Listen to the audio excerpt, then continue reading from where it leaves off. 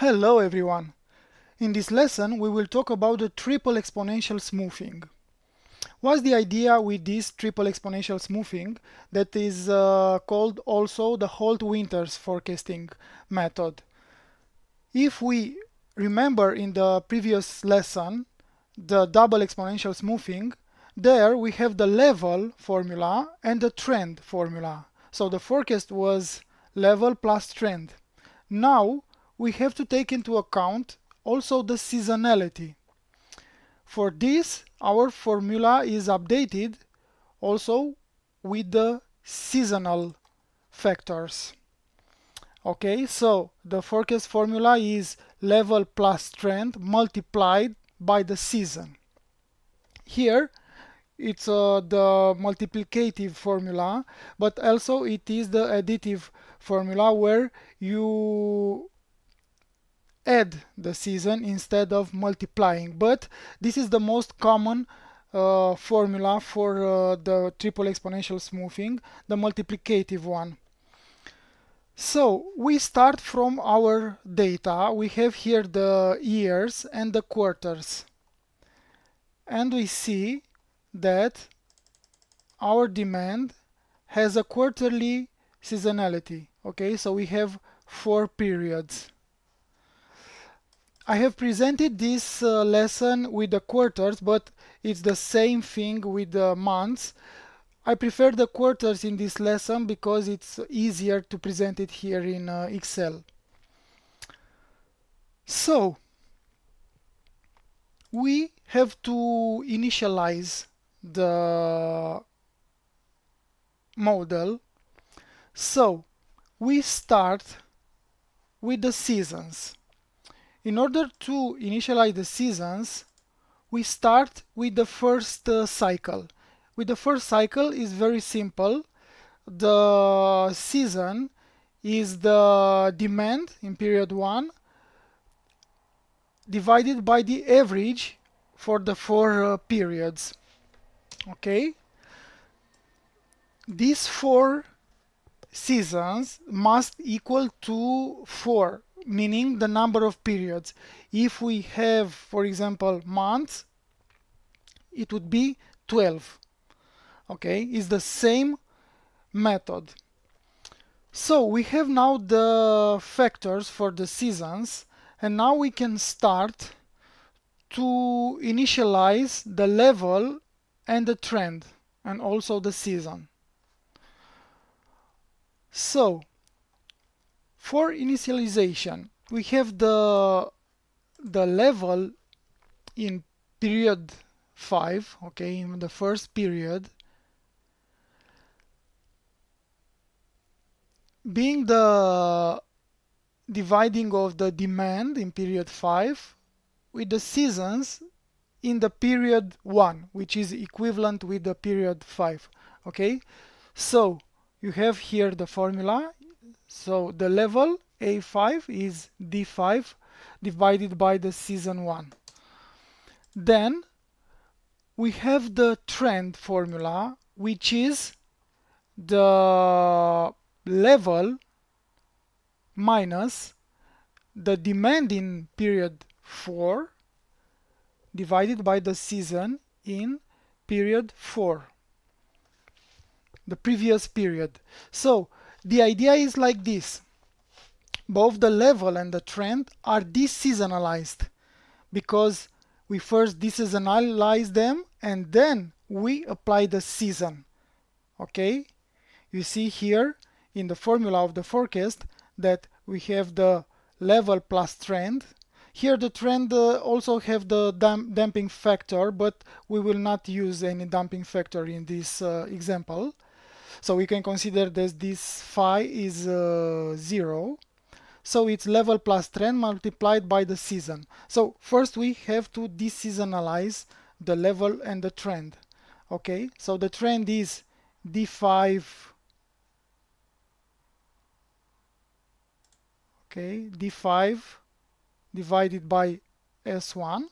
Okay, which is the level for this period, minus D4 multiplied by the corresponding season.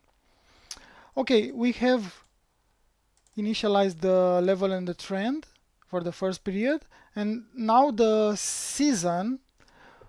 For this we have the formula. For the season we have a parameter named gamma.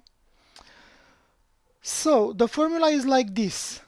We have gamma multiplied by the division between the current demand with the current level plus 1 minus gamma multiplied by the corresponding season. Okay, so now it's period 5, corresponding is season 1. Okay, so this is the formula for the seasonal factor. Okay, sorry. So we have initialized the first period. Now we have to go to actually construct the forecast. So we have the level estimation formula, which is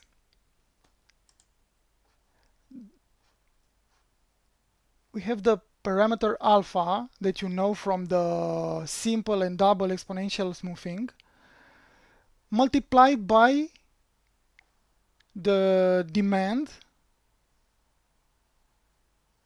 in period t divided by the seasonal factor in correspondence. So for period 6 now we have season 2, okay, meaning quarter 2. Okay, plus 1 minus alpha multiplied by the sum of the previous level and trend. Okay,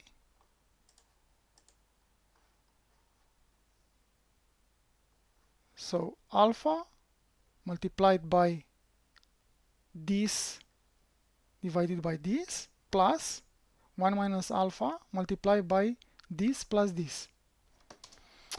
Then we go to the trend estimation. The trend estimation is the parameter beta multiplied by the difference between levels. Okay, so A6 minus A5 plus 1 minus beta multiplied by the previous trend. We ignore the damping factor phi. Okay. The seasonal factor remain the same. So when we start with the first seasonal factor estimation, we go with the formula all the way until the last real demand. Okay. And now the same. We drag the formulas for the level and the trend until the last real demand. Okay, so our forecast formula is here, level plus trend multiplied by the corresponding season. So the forecast for period 6 is the level plus trend in period B multiplied by the season in period 2, meaning we are in the second quarter. Okay, we drag the formula until the last demand, the last real demand. So this is the forecast for the period that we have real demand. Then when we go out of real demand, the future forecast is like this. We maintain the last level and then we add it with the trend multiplied by the number of periods. You see here it's ft plus lambda, where lambda is the number of periods after we terminate the real demand. So the formula for the level is the previous level plus trend the formula for the trend remains the same. Okay, so you see that the level changed the formula. Before we have this standard level formula, and then we just have the previous level plus trend, meaning that from now on we will add to this level only the trend multiplied by the number of periods. Okay, the seasonal factor remain the same. You can make equal with the previous one. Okay, the formula no longer applies for the seasonal factors. Okay, and the formula for the forecast remains the same, so it's the sum of the previous level and trend multiplied by the corresponding seasonal factor. Okay, so we drag the formula and we have the forecast. So now we can chart the demand level and the seasonal and the forecast level. We put it on this chart and we see in orange we have the exponential triple smoothing forecast, and in blue we have the real demand. We have the forecast following very closely the demand, and then we see that it keeps the seasonal aspect. So this Holt winters forecasting, it's called like this because in the 50s the Holt, it was an American economist, discovered the trend formula, the double exponential smoothing, and 4 years later his student Winters added these seasonal factors. So even if this model seems a little complex, please bear in mind that this was the work of the lifetime for some economists. So we should appreciate and use their method. These parameters must be optimized in order for this mean absolute error to be minimized. So how do we optimize these parameters? We use, as always, the solver. Okay, so the idea is like this in solver. We have here already field. So the objective is to minimize the mean absolute error. Okay, so L7. Okay, by changing variable cells, this from alpha to gamma, subject to constraints, these three parameters to be between 0 and 1. And we press solve. We use the GRG nonlinear. Okay, and we see that solver found an optimal solution with the mean absolute error. Sorry, I have to do it again. I have to press OK. So you see that solver minimized the mean absolute error, resulting in these three values of the parameters. So in short, this is the model of the triple exponential smoothing. Please subscribe and give it a like if you found it useful. Thank you.